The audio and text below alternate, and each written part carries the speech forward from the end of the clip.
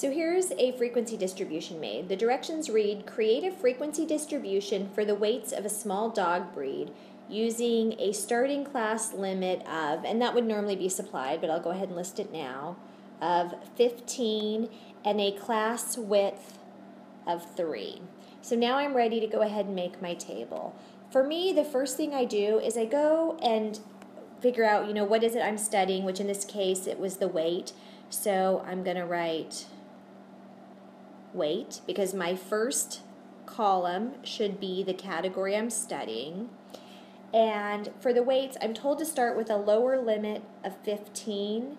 And for the class width, remember that we add the 3 to get the next lower limit. So I'm going to actually have 18 is my next lower limit. And that means if I had 18 and I'm using whole numbers, my prior upper limit would have been 17.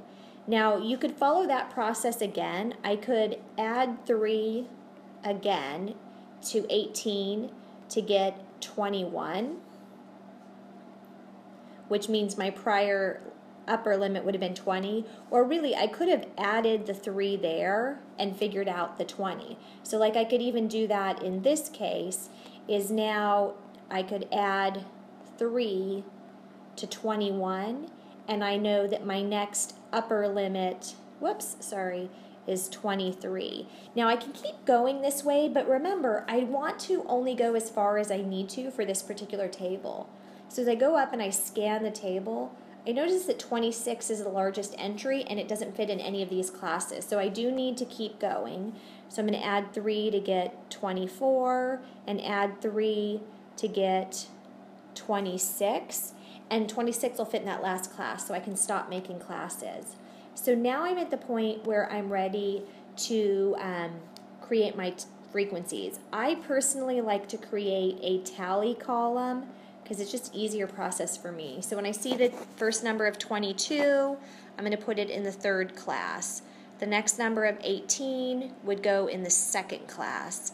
19 goes in the 2nd class. 16 in the 1st class. 25 the last class.